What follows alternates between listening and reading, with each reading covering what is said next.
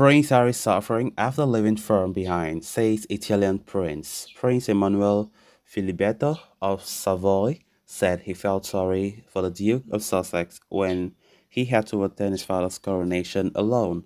So guys, as we get right into the full stories, please do ensure to subscribe if you haven't. Turn on the post bell notification to always stay notified whenever I post a new video. Consider liking the video and please watch it right up to the very end. An Italian prince has weighed in on the Duke and Duchess of Sussex row with the royal family, claiming Prince Harry is suffering since stepping down.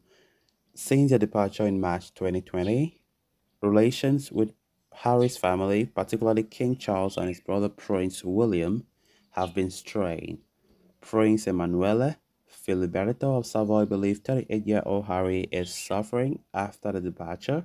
Speaking to Fox News, he said, "I felt a bit sad when I saw Harry at the coronation of King Charles alone because he's still the son of the King of England.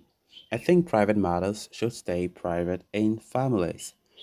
The 50-year-old prince added, "I'm sure he's suffering a lot about what is happening," said Filiberto. "You grew up to be like this, but it's their choice and God bless them. And I hope they will have a wonderful life.